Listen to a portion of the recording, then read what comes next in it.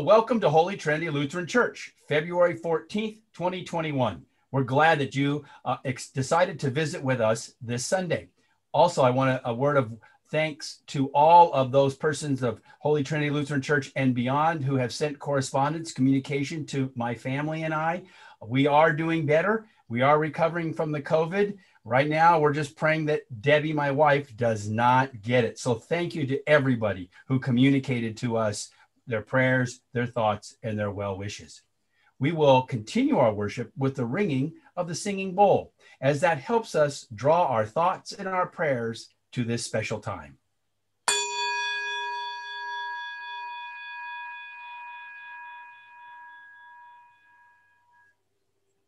We continue with the invocation. The light of our Savior is with you all. And also with you. The light of God is shining. Shining around and within. The voice of God is calling. Calling not just from ancient texts, but from here and now. The love of God is with us. Flowing around us and within us. Stay with us, Creator God. Live in us, Jesus Christ. Abide in us, Holy Spirit. Amen. We continue with the confession and forgiveness by making the sign of the cross, remembering our baptismal covenant. Jesus Christ, God's glory and love shone through you that day on the mountain, and you persisted in revealing that glory and love through your words and deeds, through your life of humble service. We hear again these wonderful words of God. You are my Son, the beloved. Listen to him. If we conceal your love because our pursuit of other priorities prevents us from seeing and serving people in need, forgive us, God. If we conceal your glory because all we reflect is our own self-centeredness, forgive us, Creator. If we conceal your justice through our failure to empower those who are powerless, forgive us, Savior. If we conceal your mercy because of our hard and unforgiving attitudes, forgive us, Christ. If we conceal your compassion because of our prejudice and intolerance, forgive us, Healer. Let us spend some time in silent reflection.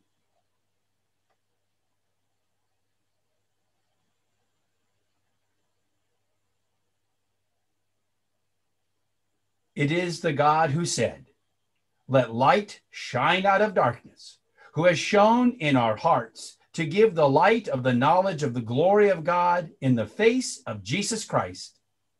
The good news that we are not only enlightened by our belief in Christ, we are cleansed and we are forgiven. Thanks be to God. We continue with the litany. God of our mountaintops. Give us gravity. God of our valleys. Give us perspective. God of our peaks. Give us stillness. God of our depths. Give us footsteps forward. God of the whole creation. Give us community. God with us in our restlessness and wakefulness. Give us your rest. God in our living and God in our dying. God in our laughter and God in our weeping. God in our fear and God in our joy. God in our doubting and God in our praise. God, we come today holding much heaviness in our hearts. And we come with full hearts of love. We hold all things to you, confident that you are already present in the darkest corners and in the brightest light. Move your Holy Spirit over us in thought, word, and deed. In Christ's name, amen. Let us pray the prayer of the day. Almighty God, the resplendent light of your truth shines from the mountaintop into our hearts. Transfigure us by your beloved Son and illumine the world with your image through Jesus Christ, our Savior and Lord, who lives and reigns with you and the Holy Spirit, one God, now and forever. Amen. We continue with the introduction to the word. Listen, for God speaks, calling out to the earth. speaking for all to hear. The reading is from the Gospel of Mark, chapter 9, verses 2 through 9. Mark's Gospel presents the Transfiguration as a preview of what would become apparent to Jesus' followers after he rose from the dead. Confused disciples are given a vision of God's glory manifest in the beloved Son. 6 days later, Jesus took with him Peter and James and John and led them up a high mountain apart by themselves. And he was transfigured before them, and his clothes became dazzling white, such as no one on earth bleached them. And there appeared to them Elijah with Moses, who were talking with Jesus. Then Peter said to Jesus, "Rabbi, it is good for us to be here. Let us make 3 dwellings, one for you, one for Moses, and one for Elijah." He did not know what to say, for they were terrified. Then a cloud overshadowed them, and from the cloud there came a voice. "This is my son, the beloved. Listen to him." Suddenly, when they looked around, they saw no one with them anymore, but only Jesus. As they were coming down the mountain, he ordered them to tell no one about what they had seen until after the Son of Man had arisen from the dead. Here ends the reading. The light of God is shining. The word of God is speaking. In this time of silence, may we look within and listen deeply. For the presence of God in our midst. Hey, it's that time again. It's children's time, so come on, gather around the screen, grab some popcorn and candy if you want, or a nutritious snack of some type. So I got to thinking, you know what? It has been a while since we were together. I am so glad that we're together now. Hope you're staying safe and healthy. I also started thinking something else. What happens if you got up this morning and you went outside and you noticed that the sun wasn't up? S-U-N. Well, you might go back inside because you can't see. It's not easy to see, so you might get a flashlight. And then if it stayed for a while, you might even go back inside and put on some warmer clothing because it's cold. And then I started thinking, what happens if, let's just say, the sun doesn't shine for a few days, weeks, months? Well, plants would start dying, and there'd be this huge global effect on all of creation. I started thinking of something else. Today is Transfiguration Sunday. This is the day that Jesus went up on a mountain with some of his disciples, and while he was there, God spoke from a cloud and said, "This is my beloved. Listen to him." And Jesus then, his whole body began to emulate light. Wow. Wow. You know what I also started thinking? Is the sun, S-U-N, is a lot like the sun, S-O-N, of God. God's love warms us. God's love lights our path. God's love keeps us healthy. It's important that we be surrounded, supported, bathed in the light of God. It's important. So what I'd love for you to do today is go outside at some point and just stand and feel the sun on your skin, on your face. And then look at all of the things that you are able to see that grow, blossom, continue to live because of the sun. And then start thinking also about the Son of God, S-O-N, of God, Jesus Christ, and how important Jesus is in our lives. Give thanks for the S-U-N and give thanks for the child of God, Jesus Christ. All right, I'll see you next week. Take care. Bye. A Lutheran pastor decided that a visual demonstration would add emphasis to her Bible study. So she placed 4 worms in 4 separate jars. The first worm was placed into a jar containing alcohol. The second worm was placed into a container with cigarette smoke. The third worm was placed into a container of chocolate syrup. The fourth and final worm was placed into a container of good, clean soil. Midway through her Bible study, she reported to the class the following results. First worm in alcohol, dead. Second worm in cigarette smoke, dead. Third worm in chocolate syrup, dead. Fourth worm in good, clean soil, alive. So she asked her class, what did we learn from this demonstration? A lovely, wonderful woman sitting in the back quickly raised her hand and said, as long as you drink, smoke, and eat chocolate, you won't have worms. Well, it pretty much ended the Bible study. Have you ever been in a group of people where someone told a joke and everyone laughed except you? I don't get it. I missed the point. Or have you ever been in the middle of a discussion where another person makes a persuasive point and everyone nods their heads in agreement except you? I don't get it. I missed the point. That's sometimes how it is with life. Sometimes we miss the point of it. Sometimes life just doesn't make any sense. We experience disappointment, or our days are filled with meaningless activity, or we are faced with crisis upon crisis, and sometimes we just can't figure it out. We miss the point. Like when we miss the point of a joke, or we feel we've been missing out on all the fun. What's the sense of it all? That can happen in our faith journey as well. We can sometimes feel like there is no joy in being a follower of Jesus because we just can't make sense of what it's all about. We miss the point of what discipleship is. We miss the point of what it means to be a child of God in our life and faith journey. Now, today's gospel story, the story of the Transfiguration of Jesus, kind of and really is a similar experience. Jesus took Peter, James, and John to the top of the mountain, evidently to give them a special revelation of who he was. Perhaps it was even to confirm the confession that Peter had made for the other disciples earlier in the week. You know, if you go and read Mark chapter 8, verse 29, Jesus asked the disciples, but who do you say that I am? And Peter answered Jesus, you are the Messiah. Perhaps it was to prepare them for the events of Jesus' suffering and death, which lay ahead. Whatever the reason, Peter and his companions completely missed the point of the experience, which I will point out to you, by the way, is really a theme that runs throughout all Mark's gospel. It seems that every time Jesus teaches or heals or tells parables, the disciples just don't get it. Jesus' messiahship was not understood by those closest to him.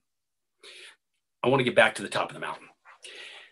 For those of us not steeped in the Jewish tradition, we really can't perhaps grasp and understand how dramatic that mountaintop experience was for those three disciples. Moses and Elijah were two of the great heroes of the Jewish faith. It was like almost having a ringside seat to heaven. Reminds me of all the talk since last Sunday regarding whether Tom Brady is a GOAT, greatest of all time. I mean, is it Tom Brady or is it LeBron? Is it Jordan? Is it Ali? Is it Gretzky? Is it Mia Hamm? Is it Serena Williams? I mean, who are the greatest of all times in the professional sports world? Perhaps for those of us not necessarily locked into all of the dynamics and the inner workings of sports, perhaps we can take that GOAT debate to Jeopardy. I mean, is it Ken Jennings, James Holzhauer, Brad Rutter? I mean, who's the greatest Jeopardy of all time? No matter what.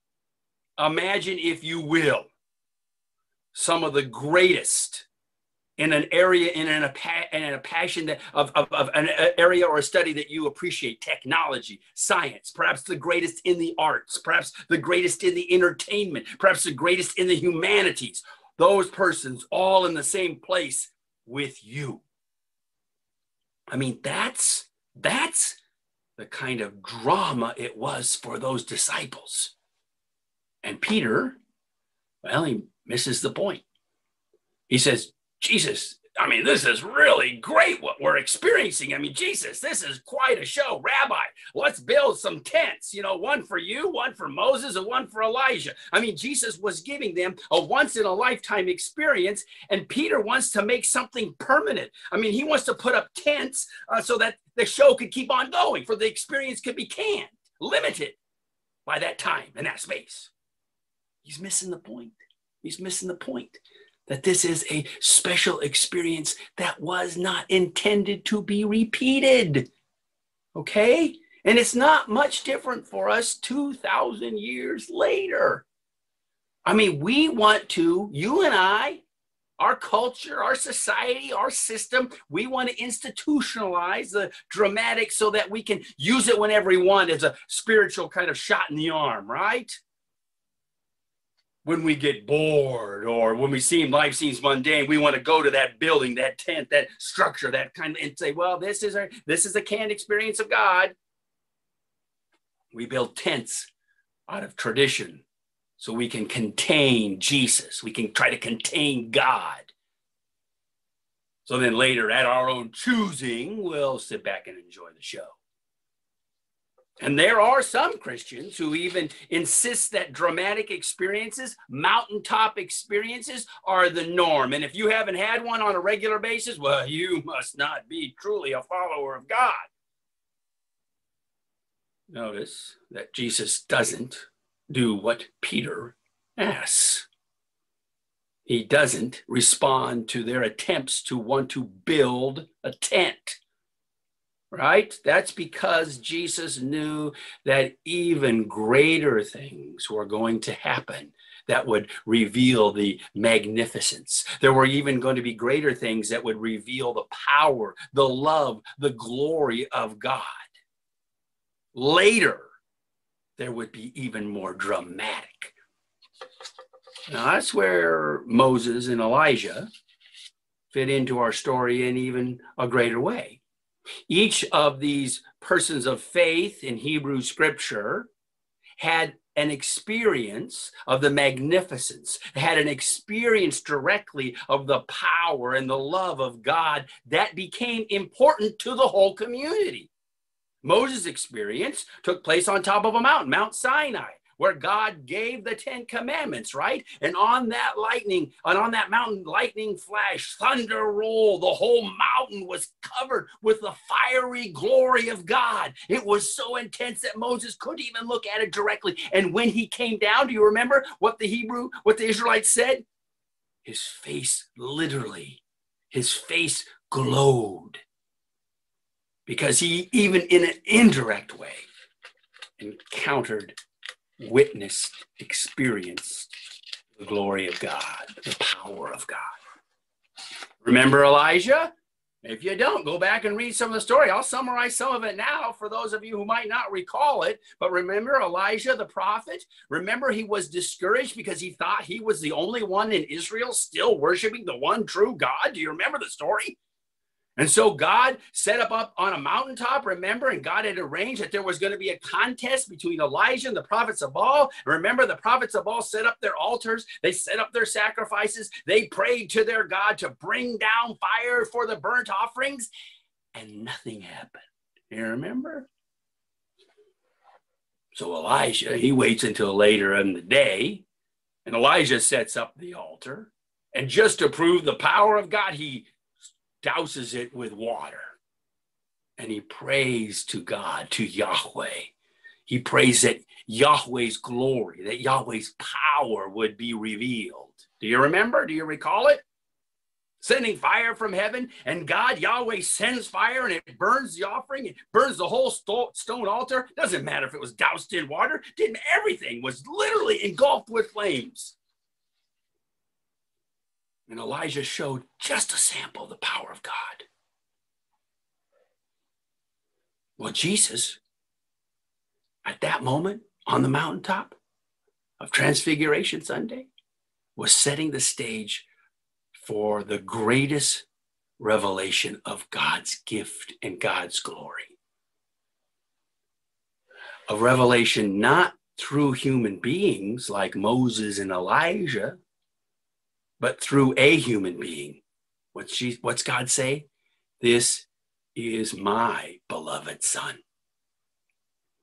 God comes directly into the midst of our lives, not through a law given to Moses, not through words uttered by a prophet, but through a human being.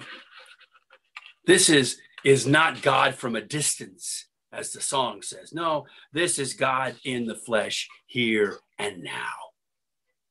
That's the God who Jesus Christ is. And when the disciples try to contain, the vision disappears. Jesus leads them down from the mountain toward the greatest vision, towards the greatest sign of God's glory, of God's love yet to come. Jesus goes down from that mountain and shows us that vision in a cross and in an empty tomb. A rugged cross and a rough-hewn grave. That's the true glory of God. And you know what we say? Wait. There must be some mistake, because glory is supposed to be, glorious. Glory is supposed to be spectacular. Glory is supposed to be magnificent. And the cross and the tomb are none of those. The cross and the tomb, they're marks of a suffering servant who gave his life for all of creation. I'm going to make a long story short. The disciples, they don't get it until Pentecost, until the coming of the Holy Spirit. That's when they get the point. That's when the purpose of their lives takes on a whole new dimension. That's when they start doing things that Jesus did. That's when they start teaching and healing and forgiving. That's when they realize what the life of Christ was all about. And they began telling the story of who Jesus was. They're no longer hidden in a room. They're out in the world, witnessing, proclaiming God incarnate in the world. The purpose of our faith journeys isn't to be spectacular. No. What we are to do as children of God is we are to go into the world proclaiming, reconciling, listening. That spirit that comes in baptism, that spirit that feeds us with the Eucharist, that spirit that calls us to reflect God's glory in our lives. Well, I got to be honest with you. At this point, you're probably thinking, I don't always feel that I'm reflecting God's glory and love and grace in the world. I'm not always loving and forgiving. I have doubts, I have fears, I have questions, I have failings, I have shortcomings. Well, that's what's so great about this story as well. We don't have to be discouraged. Jesus Christ understands. Jesus didn't leave the disciples when they didn't get it. Instead, he continued to teach, to instruct, to inspire, to forgive. Jesus is not only our example, but Jesus Christ gives us the power to follow.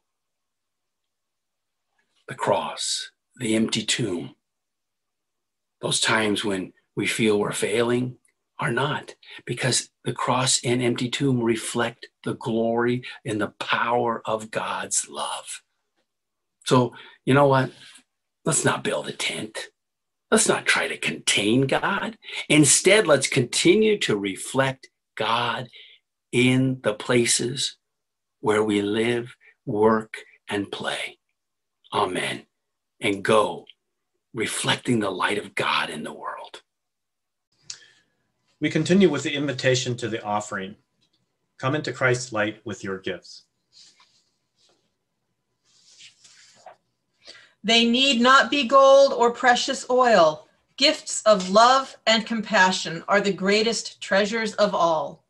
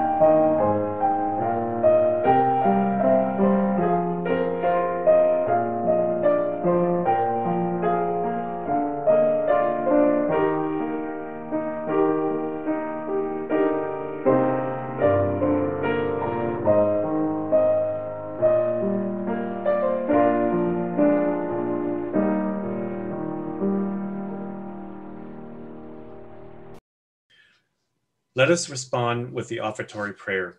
God of light and love, shine through the gifts we bring before you now. Speak through our hearts and our actions. Bless our gifts, our offerings, and our very lives, that we may bless others with your presence. Amen. Let us pray the prayer of the Church.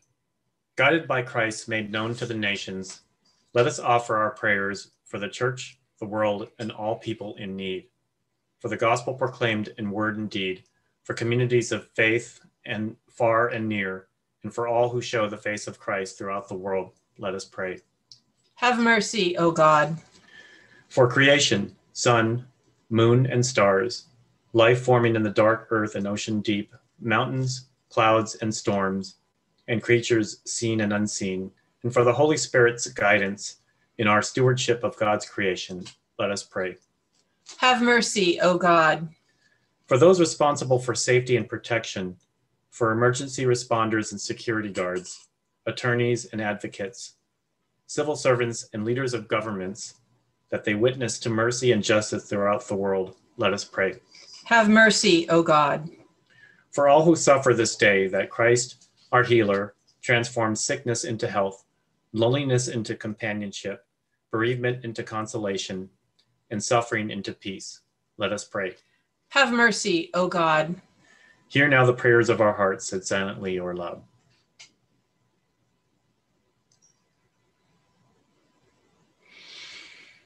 Let us pray. Have mercy, O God. Gathered into one by the Holy Spirit, let us pray as Jesus taught us. Our Father in heaven, hallowed be your name. Your kingdom come, your will be done, on earth as in heaven. Give us today our daily bread. Forgive us our sins as we forgive those who sin against us. Save us from the time of trial and deliver us from evil. For the kingdom, the power, and the glory are yours, now and forever. Amen. Before we have our closing word of dismissal and benediction, we once again want to thank you for spending some time with us at Holy Trinity Lutheran Church in Fremont, California, and we look forward to you joining with us again next week. Don't forget also that we do have Ash Wednesday live Zoom coming up, so please check our website for more information. And now words for your journey. May God now send us back down the mountain of our worship. We have been changed. We can't be silent anymore. We have seen the light of the world. Go and share the radiance of love. We go with grace. We conclude with a dismissal. Go in peace. Share the light of God. Thanks be to God.